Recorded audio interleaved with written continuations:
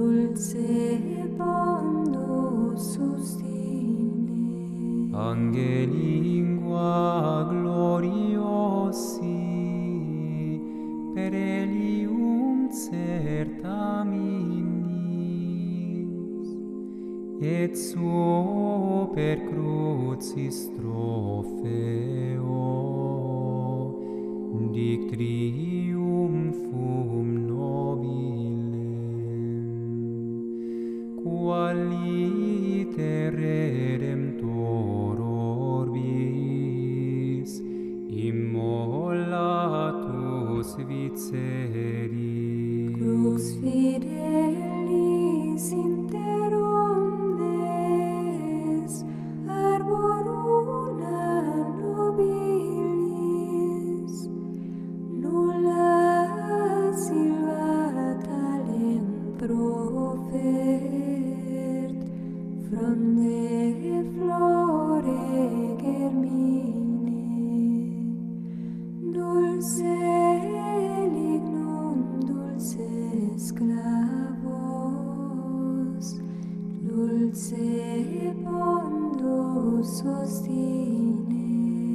De parentis protoplasti, fraude factor condolens, quando pominoxialis mortemor succoruit, ipse lignum tunc notavit, damna lignut solvere. Dulce lignum dulces clavos, dulce pondo sustine.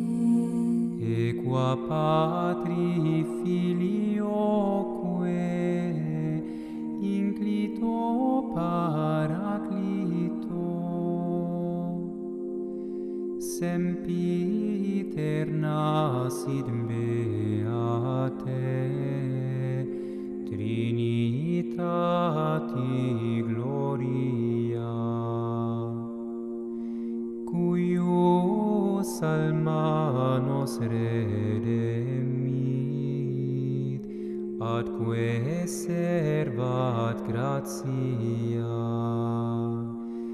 Amen. Dulce lignum dulces clavos, dulce pondo sustine.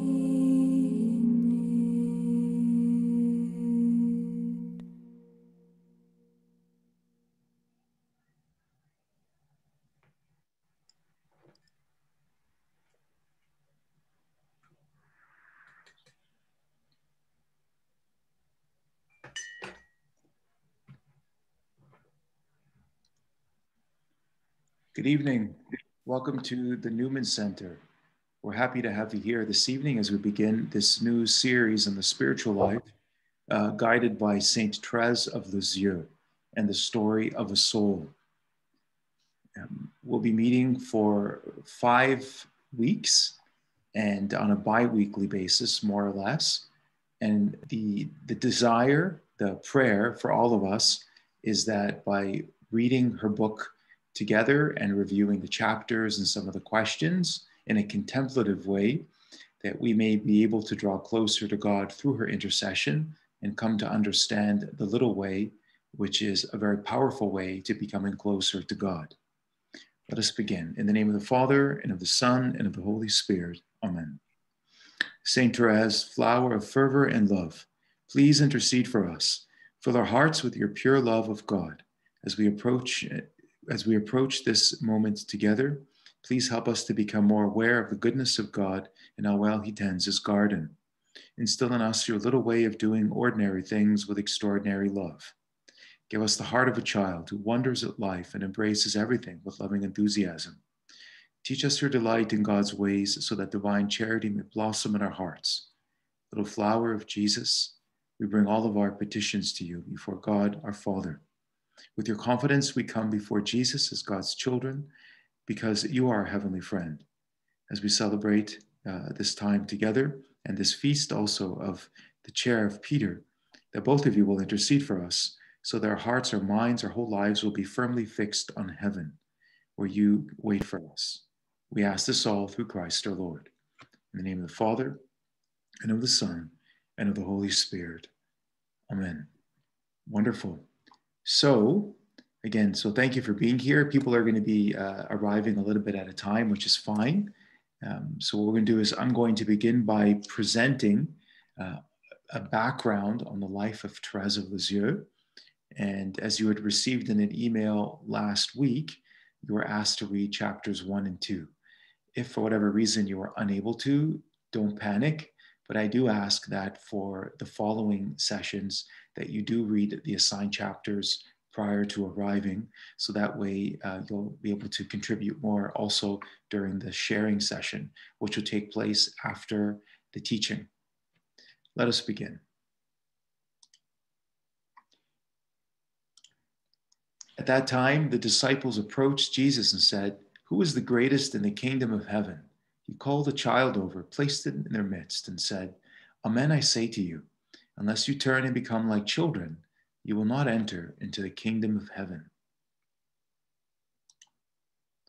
Saint Therese was known for her goodness, but she accomplished so little that a fellow nun worried about what they'd have to say at her eulogy, right, during the funeral.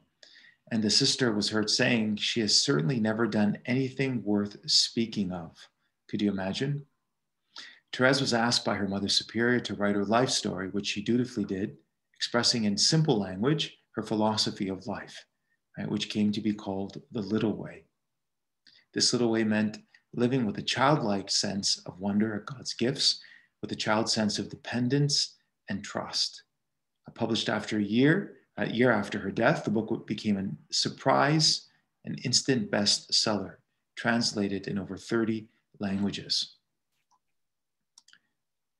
Little Therese was born near the end of a century in which Nietzsche pronounced that God is dead, the century when Darwin announced his discovery that man descended from apes, the century when the workers of the world were starting to unite around a revolutionary manifesto by Karl Marx.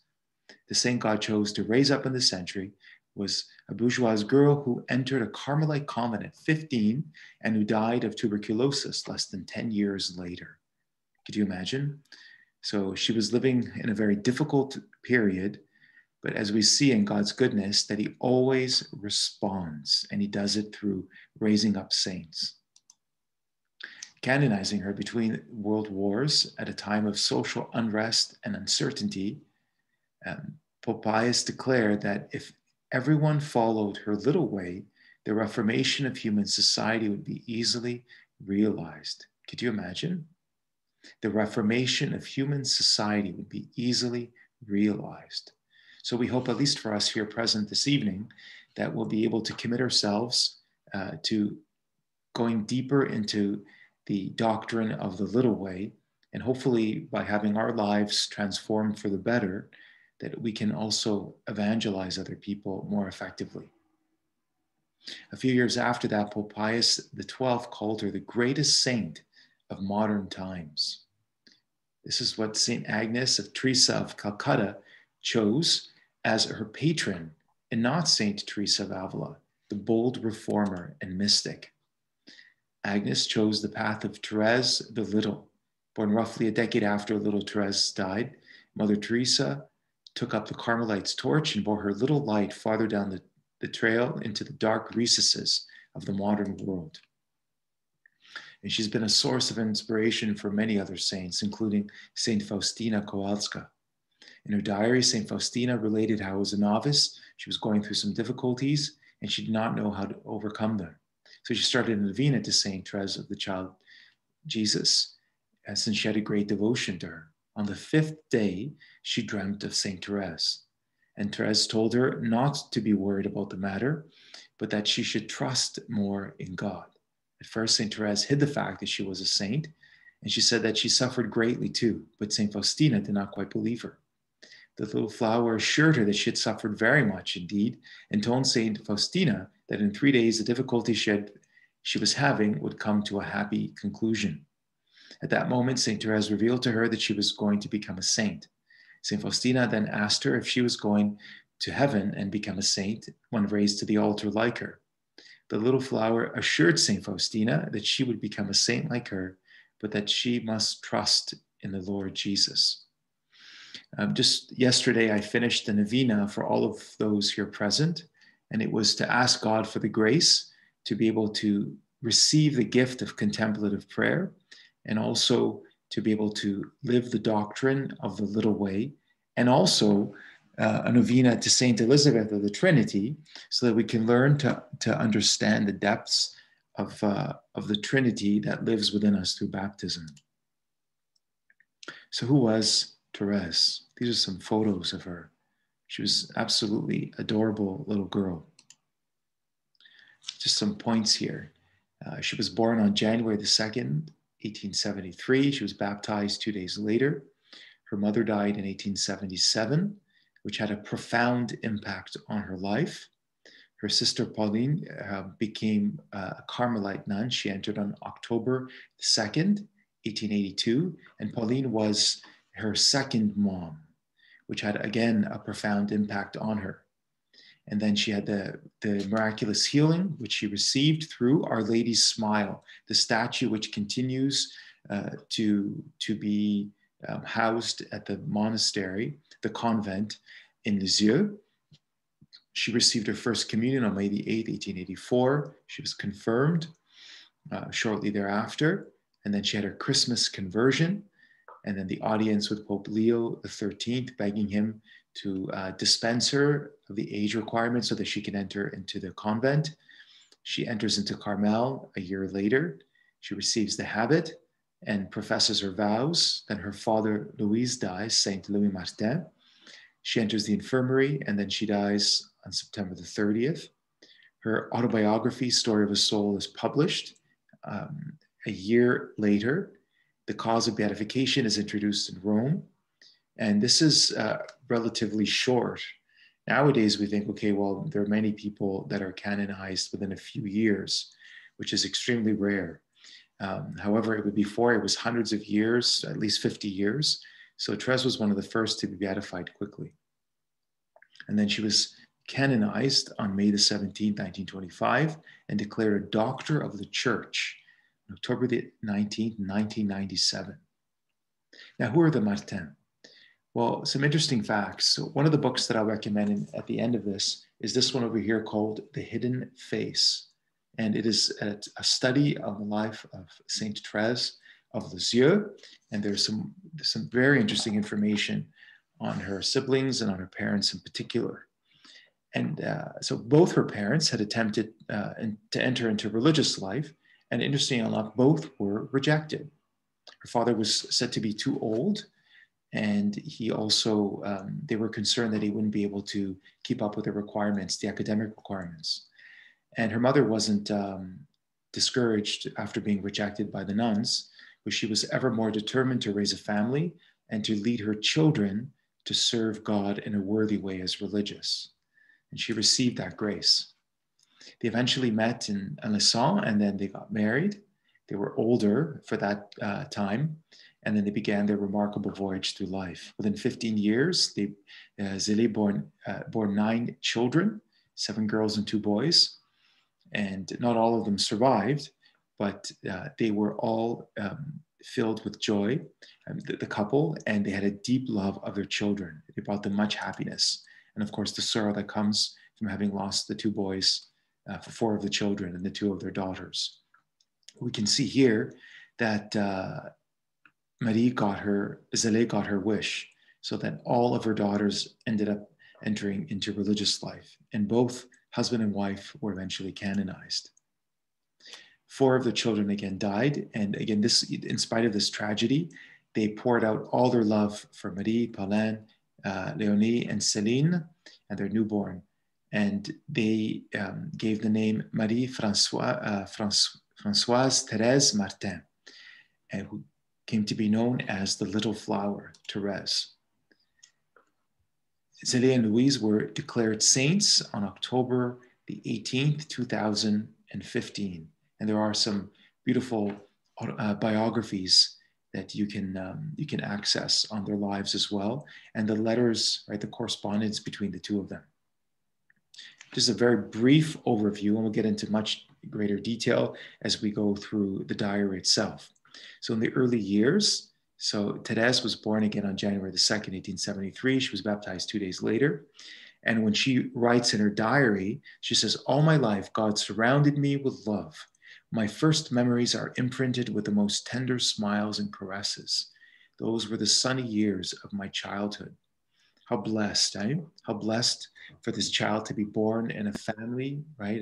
Having a mother and a father and siblings that were filled with love for God and for each other. And Therese, right, 21 years later, she described her home life in Alençon, France. She said it was her happy disposition contributed to making her life most pleasing. Now, during her school years, so in 1881, she was enrolled as a boarder in Lisieux's Benedictine Abbey School, and she hated the place. She said that the 5 years that she was there were the saddest of her life. She worked hard and she loved her catechism, history, and science, but she had trouble with spelling and mathematics. And you would have seen that had you read chapters 1 and 2 as well. She makes some reference to that. And I have some quotes as we go further on. And her keenness arose the envy of many fellow pupils, and she paid dearly for academic successes. So she was absolutely miserable when she was there. So Marie Martin, so the oldest daughter of the family, joined her sister Pauline in Lisieux Carmel in 1886. And then her sister Léonie entered the Visitation Convent a year later.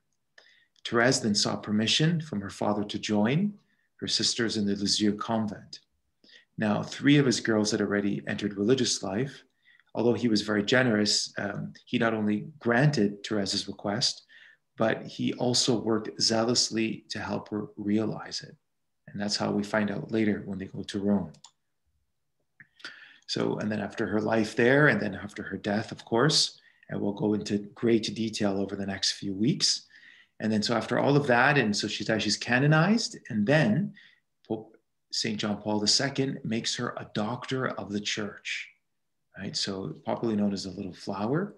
So she becomes the 3rd woman to be named a doctor of the church, following St. Catherine of Siena and St. Teresa of Avila. So on average, the previous 32 doctors of the church lived to be 64 years of age, and the youngest having been St. Catherine of Siena at the age of 33. Therese died at 24. She became the youngest doctor of the church. And besides her autobiography, she also wrote 2 volumes of letters, some poems, prayers, and 8 plays as well. So how do you become a doctor of the church? Well, she demonstrated outstanding holiness and sanctity, eminent learning, and her writings, the proclamation by the Pope, and of course, she's a canonized saint. So all these requirements are necessary. And it's so important that what she had to say, what God had to say through her, is something that everyone in the world, so all Catholics, all Christians, and all people of goodwill can learn from. And I have a good friend of mine who's a Protestant minister, and he loves Thérèse of Lisieux. He has a deep devotion to her. So I want to begin now by delving into her diary. All right. So a bit of a backstory now. This is something that was published by Joe Sparks. It's a very cursory overview of what you can find again in here, and also The Context of Holiness, which is another book from Father Mark Foley, which I would also recommend. So these are some direct quotes from his story, from his article. What he says is that when in 1898, her edited autobiography was published, it became an instant classic, captivating the imaginations of millions. Yet the portrayal of Saint Therese in that original publication was limited. Please understand, it wasn't falsified, but it was limited, and I'll explain why in a moment. It contributed to an understanding that lauded her sanctity, but it glossed over the struggles that brought her to that sanctity. Through the selected published memoirs and the lack of further information about the saint, there was an inadvertent censorship that developed around the presentation of the saint's life. For example, most of the earlier editions of her autobiography were heavily modified. A priest writing in a 1958 issue of the Catholic Herald recounts the surprising history behind St. Therese's autobiography, Story of a Soul. It is well known that St. Therese asked her religious superior to make whatever changes and editorial corrections that she thought were necessary to her autobiography. So while her sister, Mother Agnes, certainly had the noblest of intentions in her editorial work, many found that the revisions concealed important facets of the saint's life. So again, it was done to prevent scandal. Nothing was falsified, but there were things removed because they didn't know what reaction they would get from the people of God. And accordingly, the piece goes on and says that they calculated that almost 20,000 words were left out. So it works out to about 50 pages. And again, it was meant to conceal because it conflicted with Mother Agnes's view of what a saint was. You know, a lot of books written on the lives of saints. I'm not sure if you've had this experience. I had in my life. I found them to be quite boring, actually, overly saccharine, and quite offensive, I think, to the majesty and the power of God's grace. For example, I remember in the novitiate once, and I was reading something briefly on the life of Saint Gonzaga, and Therese also had an issue with this. And I remember reading it, and they said that he was so chaste that he didn't even suck his thumb when he was in his mother's womb. And I remember I burst out laughing, and maybe it was quite irreverent at the time, but it just seemed so ridiculous because, first of all, why is sucking one's thumb in the mother's womb, why would that be considered to be unchaste? Think about it. So there was this conflicted, right? And many people were turned off by that, and they should be, again, because God's grace is incredible, and what he wants to do through people, oftentimes writing like straight with crooked lines as well, is also much more interesting. Okay, so there are other scholars that have pointed out edits that were made to the manuscript. And so the superiors in Rome intervened, and they directed that the original manuscripts of the saint be published in order to avoid and to refute partial and mistaken interpretations of St. Therese's doctrine. So what you have in here is everything that she wrote. So there's nothing missing from here, which is good news. All right. So in the records, again, of St. Therese's final words, there's an account of a conversation that she shared. And again, she's the same thing, St. Aloysius Gonzaga. She found that it lacked authenticity. And there are many other saints' stories that are quite similar. So we hope and pray that reading about what really happened to her will give all of you a deep sense of consolation and purpose. Now, something else with regards to St. Therese's trials, right? So she had many trials of faith, and they gave her a unique sympathy for the plight of modern atheists. So this was also a big shock when her sister, who was Mother Agnes, read these things. And this is what she writes. And this is a translation from Father Ronald Knox. She says, I get tired of the darkness all around me. The darkness itself seems to borrow from the sinners who live in it the gift of speech. I hear its mocking accents. It's all a dream, this talk of a heavenly country, of a God who made it all, who is to be your possession in eternity. All right, go on longing for death, but death will make nonsense of your hopes, but it will only mean a night darker than ever, the night of mere non-existence. Could you imagine the horror, right, of Mother Agnes when she read these words? Think about it, like the horror. And she thought, like, this little nun, right? So with the crucifix in her hand, was tempted to atheism. So St. Therese, like in her final agony under the weight of the tuberculosis, is often remembered, understandably so, because it was quite powerful. She couldn't breathe, right? So she suffocated to death. Her most piercing trial, according to Pope Benedict XVI, right? It was her passion of the soul with a very painful trial of faith. Her temptations against faith would extend 18 months and only at moments before her death. She described these temptations as ugly serpents hissing in her ears, or as clouds of thickest darkness. In a conversation with her former novices, she confided, "I would not even want to tell you the degree of blackness that is in my soul for fear of making you share in my temptations." How absolutely dreadful. You know, and there's, if you've ever read the beautiful book Diary of a Country Priest, which I would highly recommend, you can watch the black and white version on YouTube as well. So this country priest goes through a very dark night, similar with like to what Thérèse of Lisieux went through, what St. John of the Cross went through, what he described and what we studied for 2 months. And we ended it just last month in January, or end of January, beginning of February. And what you see is that they went through this powerful moment. And then as the priest, right, is towards the end of his life, in the last moments, he says, "Tout est grâce." He says, everything is grace. So, but it's after a profound, right, amount of suffering. So this should again give us courage if we're going through a dark night right now. So it was a charitable caution that prevented the saint from putting down too much detail into the exact nature of her trials.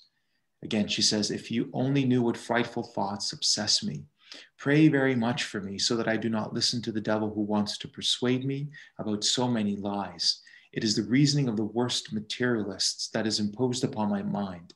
So even though she may not have read, right, Karl Marx or Nietzsche, so she was a child of that generation. She was, of course, very much protected by her family life. However, it seems like she was a true suffering soul. So like she was picking up in her spiritual sensitivity, which remained, right? She was picking up on the things that were going on around her as well. So the Lord chose her as a victim soul. But she did realize, though, thank God, right, from having studied John of the Cross, that having thoughts, no matter how evil the thoughts may be, are not sinful. They're absolutely dreadful and painful, but they are not sinful if you do not consent to them. So this is one of the teachings, right? The perennial teachings of the church has taught to us through many of the great saints, including St. John of the Cross and the Desert Fathers. All right, so during these great temptations, she never wavered in faith, and she resolutely offered everything to obtain the light of faith for poor unbelievers, for all those who separate themselves from the church's beliefs. And Pope Benedict goes on and he says that heroic fidelity in these struggles was marvelous. He says, with Mary beside the cross of Jesus, Therese then lived the most heroic faith as a light in the darkness that invaded her soul. The Carmelite was aware that she was living this great trial for the salvation of all the atheists of the modern world, whom she called brothers. And you'll recall from chapter 2, I think it was, like her desire, right, for when to pray for other people, to intercede for others, for the poor man, right, who refused alms because he didn't think he was poor enough. And then for Pranzini, when he wants to die unrepentant, and then she's begging God for his salvation, right? So she's able to see that, and she has a desire. So she wants everyone to be saved. And therefore, she accepts the suffering and offers it to God. Again, how instructive for us, especially during a pandemic and during our second Lent during this pandemic as well. Saint Therese understood temptations to suicide. There's a sort of a pious myth that pretends that devout souls never experience the dark temptations. St. Paul of the Cross, he had to suppress the desire to lunge himself out of his own bedroom window, if you can imagine. He too had temptations towards suicide. In the imaginations of some, it's almost unthinkable that even the thought of temptations to grave sin could enter into the minds of the saintly. Again, it's the devil that is operating here. And what's important is that we do not consent to these evil thoughts. What we do is we say to Jesus, we say, Lord, these are the thoughts that are coming into my mind. They're troubling me so, but I do not consent to them. So therefore, Lord, I surrender them to you. I pray that you drench me with your most sacred blood. Mary, please cover me with your mantle and protect me and move forward. Move forward. Don't obsess over it. You just add more power, right? You just give more power, more energy to these thoughts. Okay, so, and she said herself, she said, look, she goes, I would have committed suicide without an instant's hesitation because of the incredible amount of pain that she was experiencing physically. right? Physically. But we have to pray and reach out, especially to the many people who unfortunately opt for assisted suicide. They kill themselves, or they have other people, they force others to kill them in hospital, thinking that it's going to be better for them, and it's not. No, may every person die in a state of grace. But we have a responsibility, my brothers and sisters, as Christians in particular, to be able to be of support and help people know that it's worth living, and it's worth enduring the pain of the suffering united to Jesus because of the fruitfulness, right? The spiritual fruitfulness that it will bring.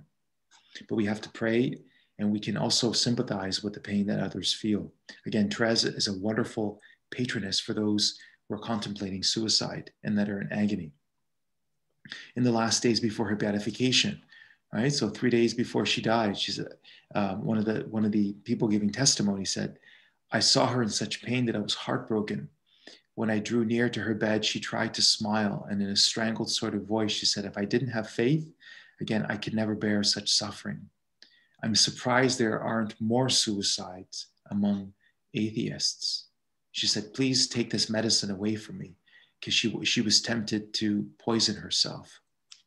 All right, moving onwards. So Saint Therese struggled with her prayers and her devotions as well. Every time she picked up her rosary or went into chapel, it was not an occasion for her to fly into ecstasy.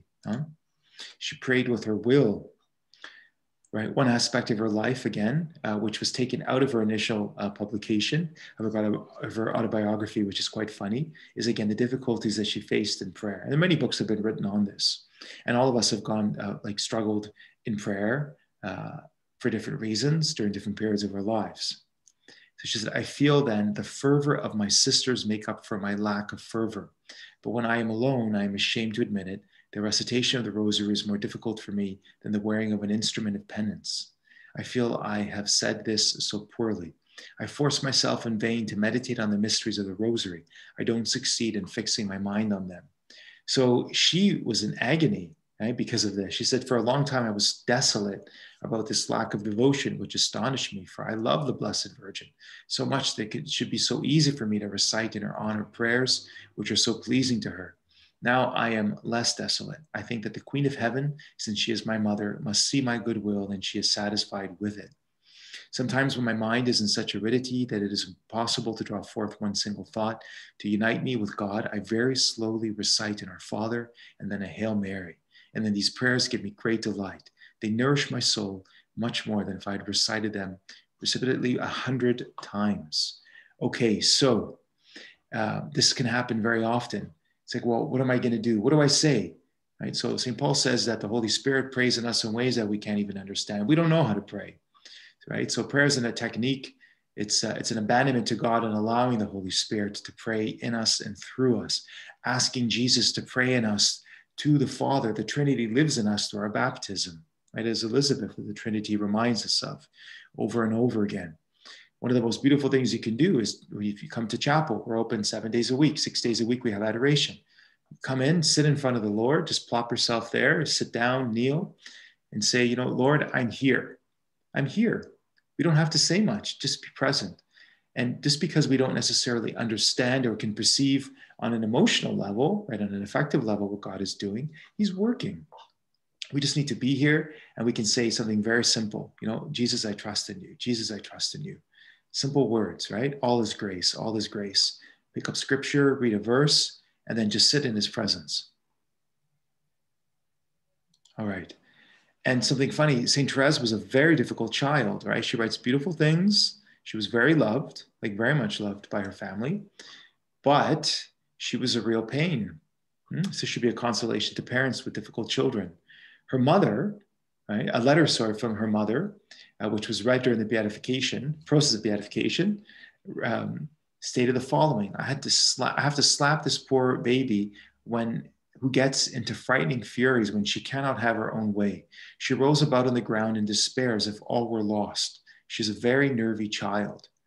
St. Therese also relates other anecdotes. She says, my parents weren't even able to say to me, she's good when she's asleep, because at night I was more restless than during the day, throwing myself in all directions and banging against the wood while sleeping. The pain would awaken me and I'd cry out, Mama, I bumped myself. This happened repeatedly, and so much that they had to tie me in bed.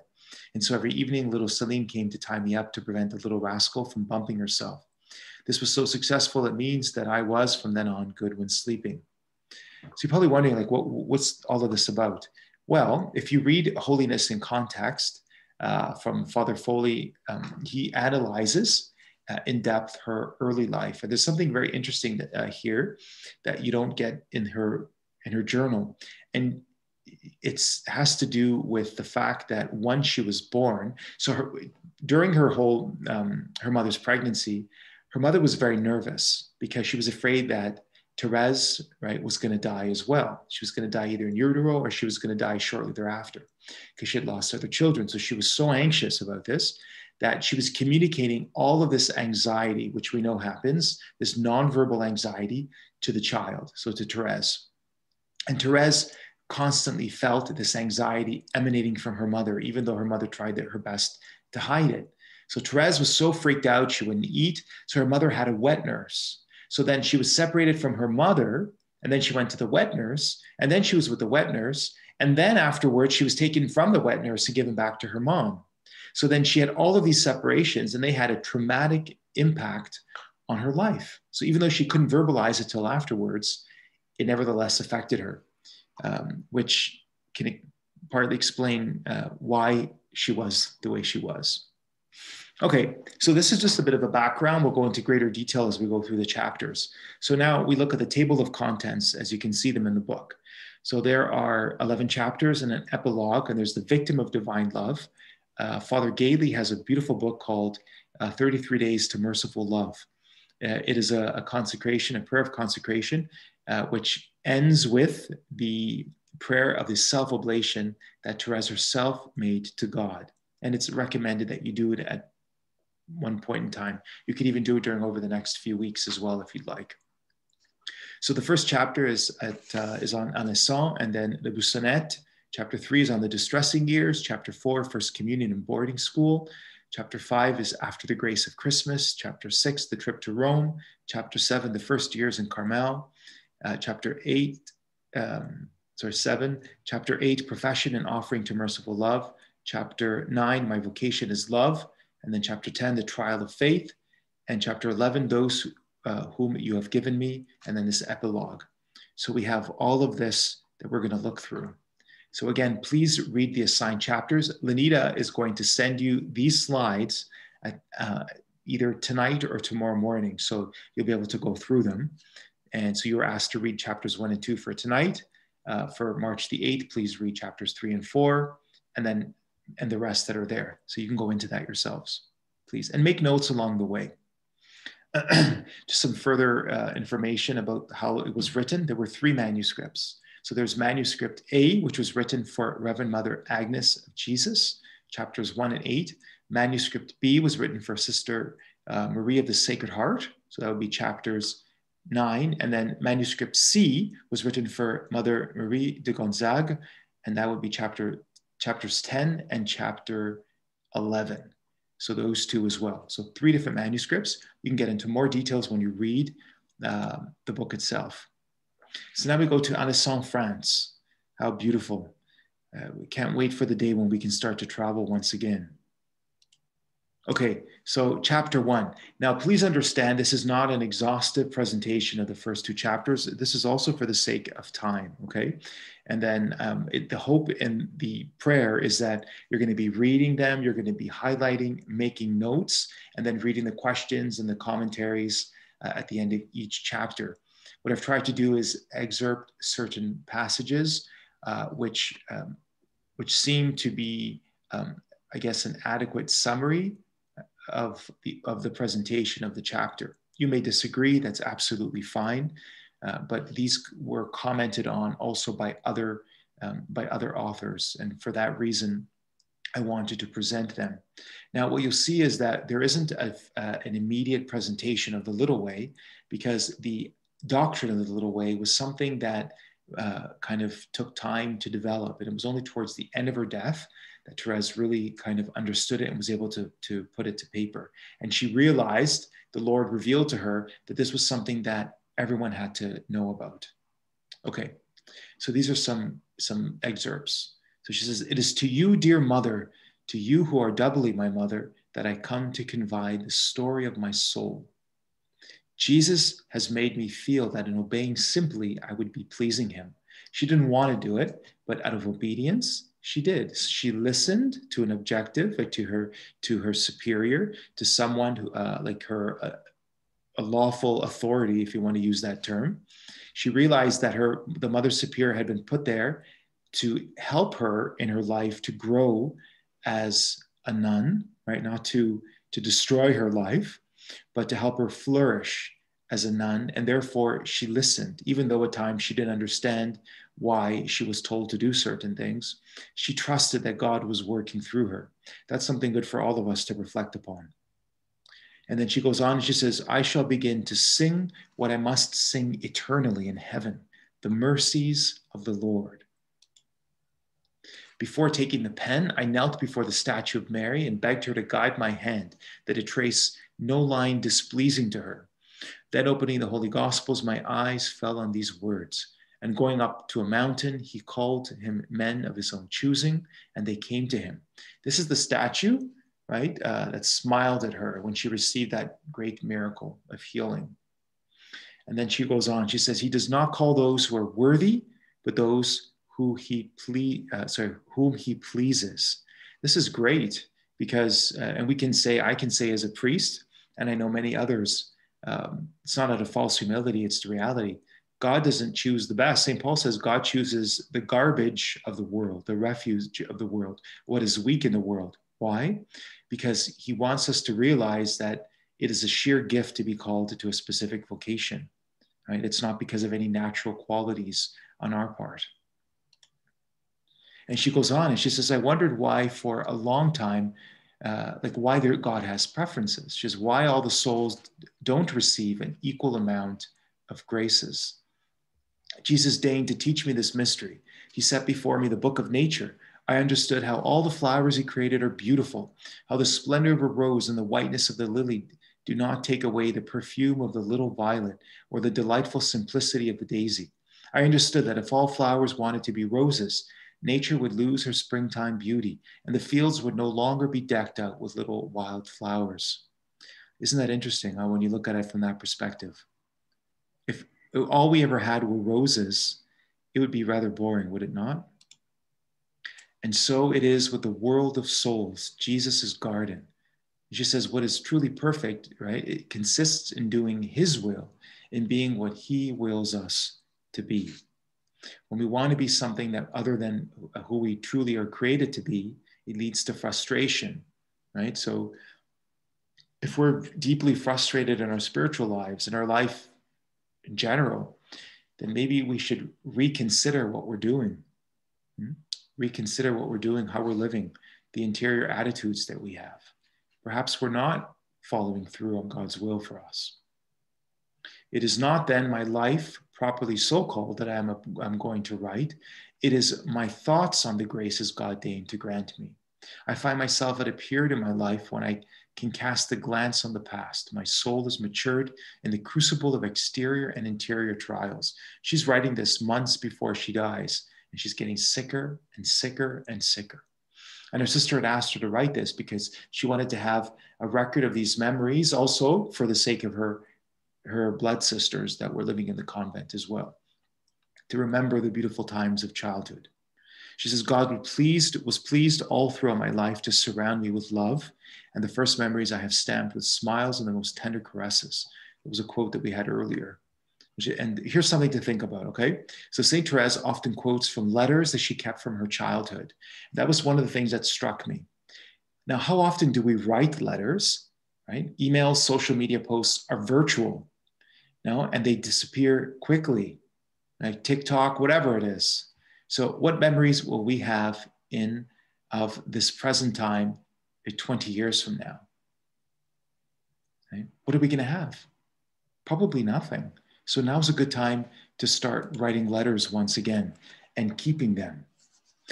Not even just for ourselves, but for the sake of posterity, for future generations, for our family members. God calls everyone to sanctity. It's not a joke. He calls everyone to sanctity, to become saints. My spiritual father, Monsignor Haddock, he was a physicist. He lived down the street here. And he said that you're supposed to live your life so that when you die, the church could begin the process of canonization. All right. Now, so St. Therese was very close to her siblings. Again, another blessing.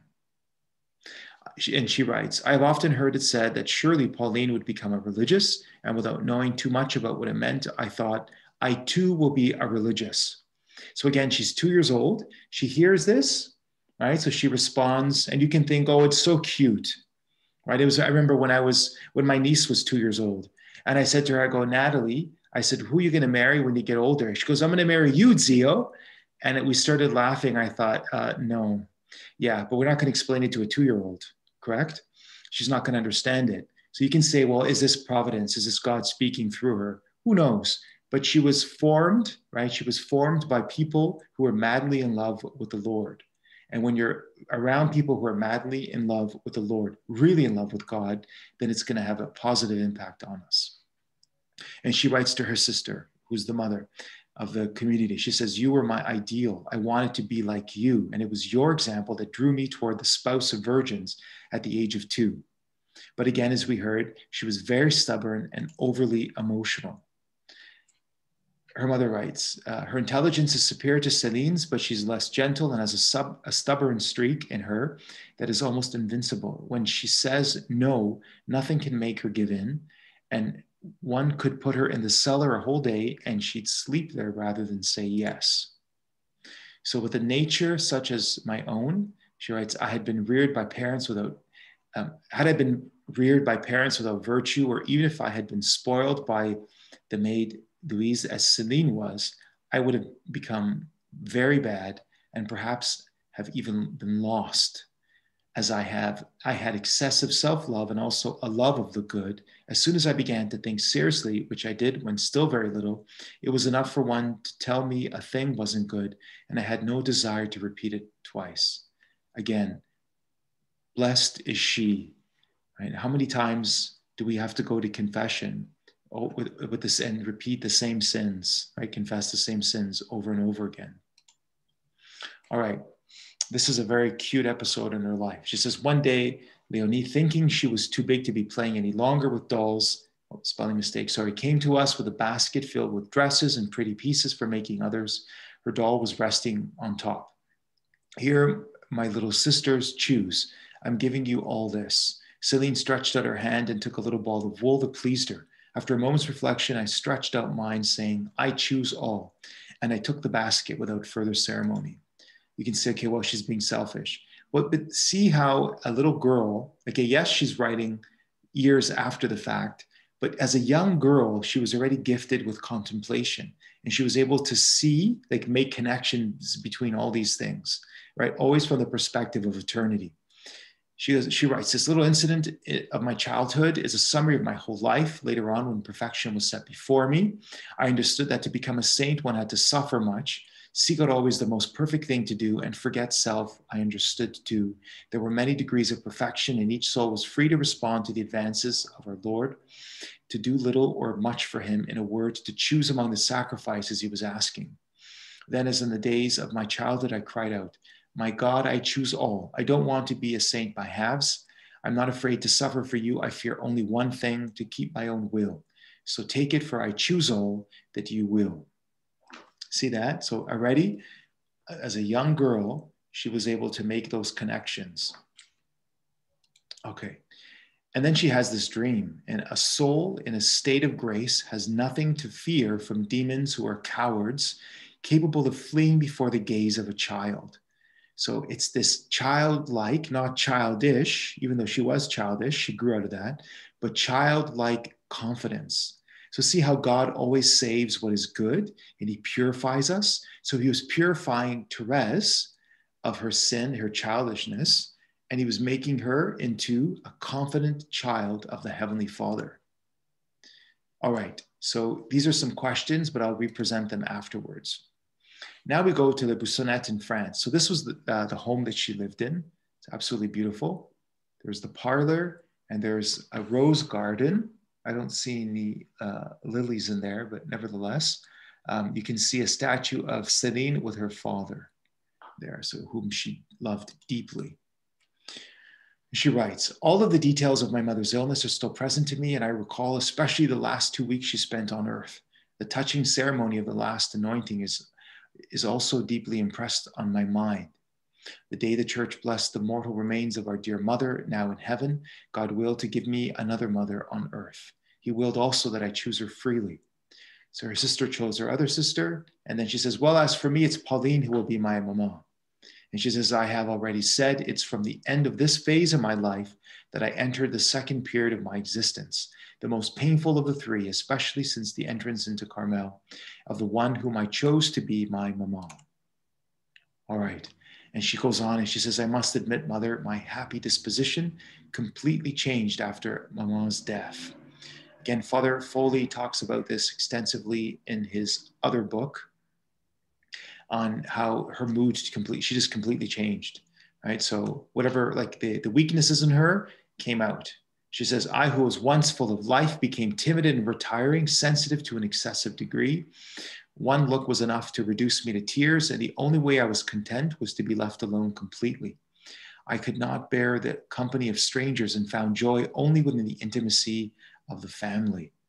So she kind of closed herself off from everyone else. She couldn't do it. And it was her father's very affectionate heart that seemed to be enriched now with a truly maternal love.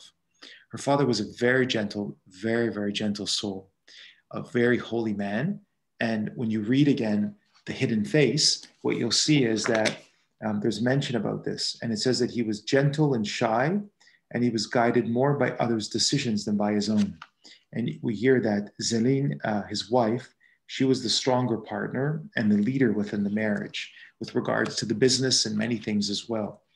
So it's interesting how like they worked together, but then he had to also take on that role as well. Her days were spent taking walks with her father. They visited the Eucharistic Christ in different churches. How beautiful, huh? The idea of taking a walk with your kids, your family members, your friends, and going to go to the different churches, popping in and saying hi to the Lord in the tabernacle. Something to consider doing, to start over again, huh? And giving alms to the poor. This is not just reserved for Lent, but this has to be part of our daily bread. She says, during my walks with Papa, she said he loved to have me bring alms to the poor we met on the way. So thoroughly Christian. Her father instilled in her an authentic understanding of what it means to love both God and neighbor.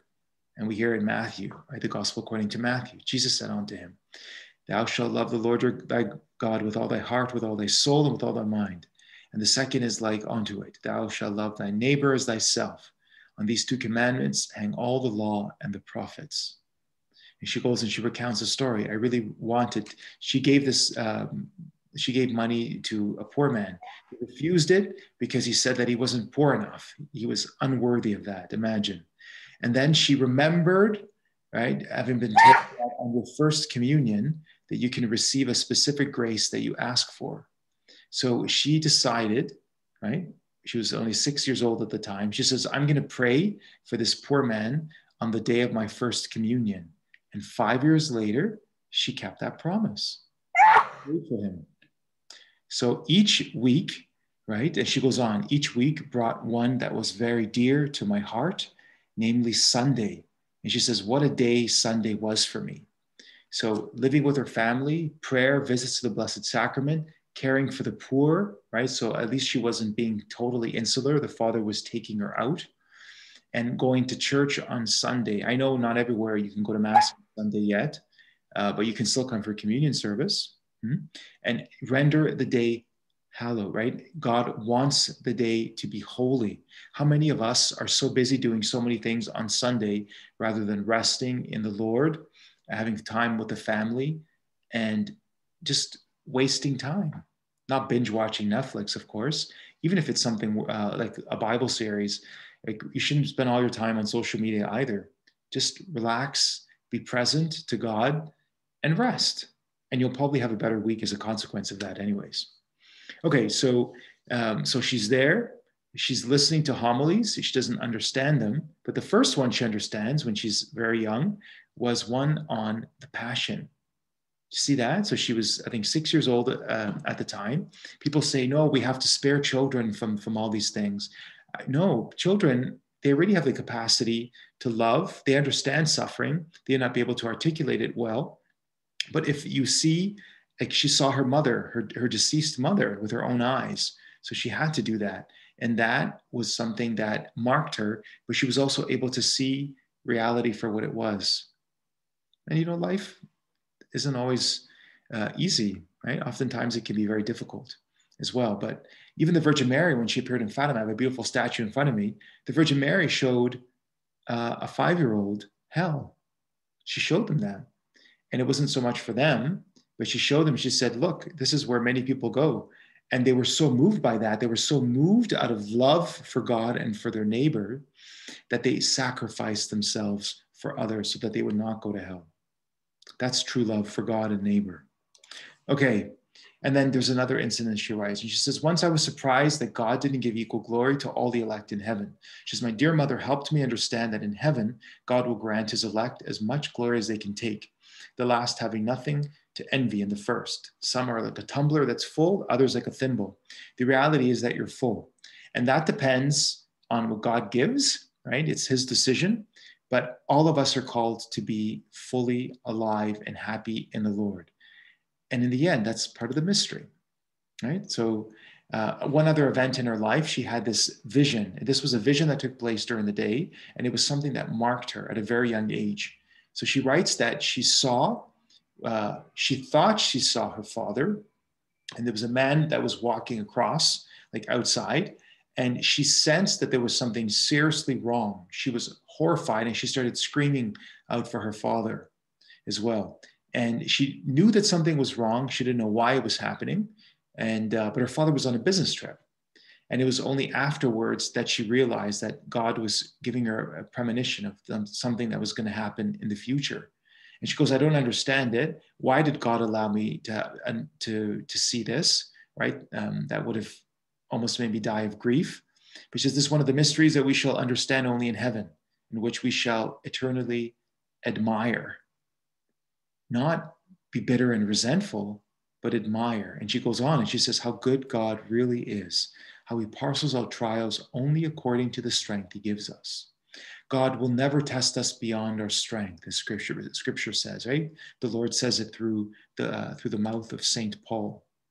And here's another thing, the beauty of nature, how nature can point to God.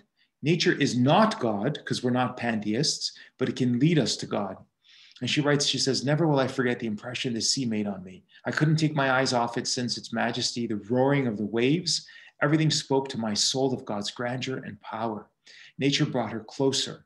And again, how extraordinary that she had the gift of contemplation from a very young age. This is something that we're called to cultivate in children as well, and pray that they don't lose that sense of wonder. It's so sad when you see children with hard eyes, like cynical eyes, that they've lost that. It's a horrible, horrible thing to see. Mm-hmm. And then she ends the second chapter by writing, she says, my life passed by tranquilly and happily. The affection with which I was surrounded at Le Poussinette helped me to grow. I was undoubtedly big enough now to commence the struggle, to commence knowing the world and the miseries with which it was filled. So she understood suffering. She wasn't the impression that we get when we look at some of her images of this kind of plaster saint who never experienced anything difficult in her life. In fact, it's not true. And I hope that you've gotten a sense of that so far in this presentation. All right. So here are a couple of discussion questions. And again, not everyone probably read the first 2 chapters. That's okay. And so the questions are the following. So there's a lot of wisdom in what we've gleaned from the first 2 chapters. And what St. Therese, like, when looking back on her life, it comes to know is that it's better, right? It's better to reflect on the blessings and not on the difficulties alone, right? So, and when we look back and we learn to cultivate gratitude, we become happier. So when was the last time that you reflected upon how truly blessed you are in life? That's the first question. And the second one is, At what times in your life have you been confronted with the choice of doing the will of God despite your fears? So with that, I'm going to turn this over now to Sandy. I'm going to leave this on the screen, and then Sandy's going to explain how you'll have time for the sharing and the group and the groups as well. So go ahead. Thank you so much. Thank you, Father Peter, for leading us in that first session of our book study.